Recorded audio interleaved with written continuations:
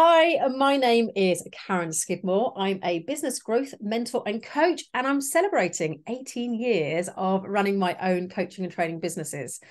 Something that is really important to me, though, is people, having a team to support both me and my clients. And right now, I am really, really proud. I'm very, very excited about my team, one of whom I wanted to meet today. Which way am I going to go? That way. I always do it wrong when it does it. There you go. I'm pointing in the right direction. There you go, Ed. Ed joined our team as a Grow Strong coach, and having Ed on board now has meant that we've been able to increase our capacity and support more people in our Momentum Business Growth Program. So if you're looking for help with your business growth journey, do get in touch. But I thought this is really good, a good opportunity. I wanted you to meet Ed and come and find out more about him. Ed, hello. Thank you. Hello, Karen. Hello, everybody. Hello. So, give me a roundup. Tell us, give us some highlights of your experience to date, and your commercial industrial experience over the last, 30 plus years now, isn't it? No, 25. Is it 25? 25. Sorry, I'm Yes. aging you way too much. Sorry, 25. I'm I should happy to say. sound even more experienced than I am, but not older. That's important. So yeah, I suppose there are kind of three parts to my experience so far. The first part was 8 or 9 years at Sony, both in the UK and then in Europe, working on all sorts of really, really cool projects connected with the dawn of the network era. So I was there at Sony in this big traditional Japanese electronics company at the point that the internet came along, and it tried to figure out how on earth are we going to do that. So I sat in this really interesting part at the heart of Sony, where we tried to pull together our electronics business, our music business, our films business, our games business, and see what we could do with those in the middle using the internet. So that was superb, and just some really, really exciting projects, many of which were ahead of their time. Loads of failures, which was really great, really good early learning in my career. You just have to try stuff, and getting stuff wrong is okay. So and I'd imagine very entrepreneurial as well. Big company, but you were there was a fancy phrase for it back then, wasn't it? Intrapreneur? I can't remember, but there was. I think that's right. I'm going back to my days of Hayes, but yeah, very entrepreneurial.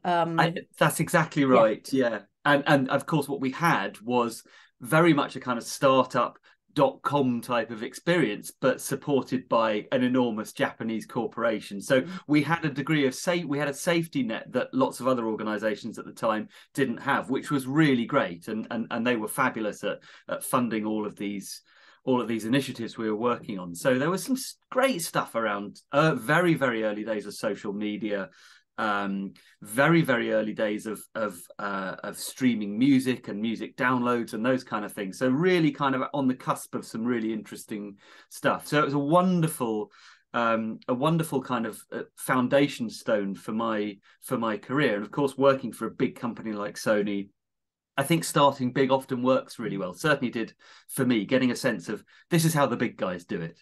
Because then I went and moved. Second phase was a really, really tiny little outfit. So a farmer that had gone off and done an MBA and decided he was going to map the local food scene in the UK.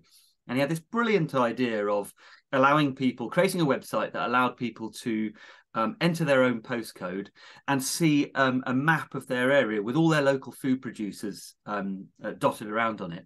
And that was a real passion project for me. I'm really interested in that sort of thing.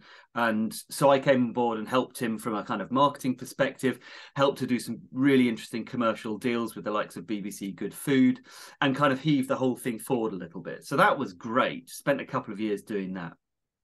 And then moved into, so it's been a very varied career for me, because I then this is what I love about you, Ed. It's like you've got such an eclectic, but yeah, it's brilliant portfolio of experience.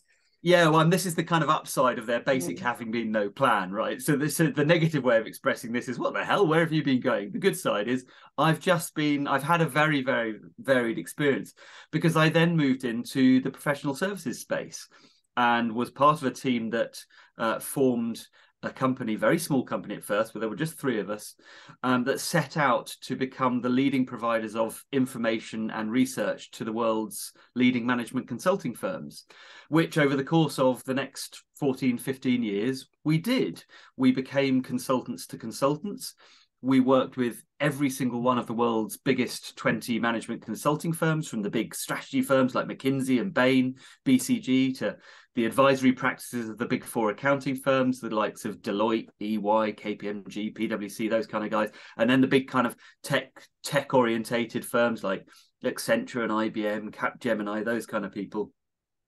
And we provided them with strategy advice and with data and with research services, which was a fascinating place to be at a time of huge change in the professional services industry. The old traditional model of professional services really being challenged. So it was great stuff. And what was interesting for me was not only was that work itself interesting, but actually the work to build our own company was massively interesting. And actually in sort of later years of my time there, and that company was called Source Global Research, that's where my focus really was most of the time. And your role in that organization was? My role in the organization was joint managing director. So I worked alongside one of the co-founders, and her main focus was out into the market serving our clients. And over time, my main focus became our own company and how we operated, how we grew, what our strategy was, and our marketing as well.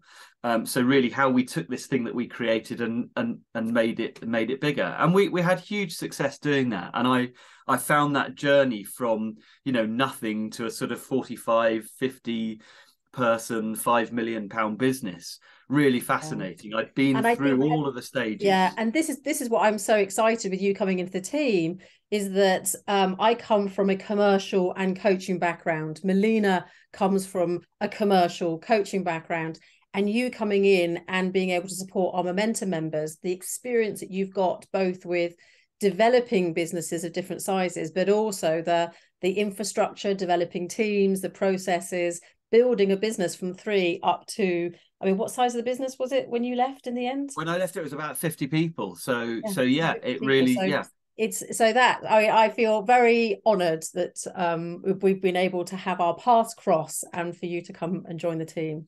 So look, it's been an absolute privilege for you to come and share your career experience. And as I said at the beginning, for those of you interested, if you would like a piece of Ed, come and have a talk with me. Ed is hosting our pods and will be working directly with our clients, and has done an amazing contribution to the community already. So get in touch if you'd like to find out more. Thanks ever so much. Thanks, everyone.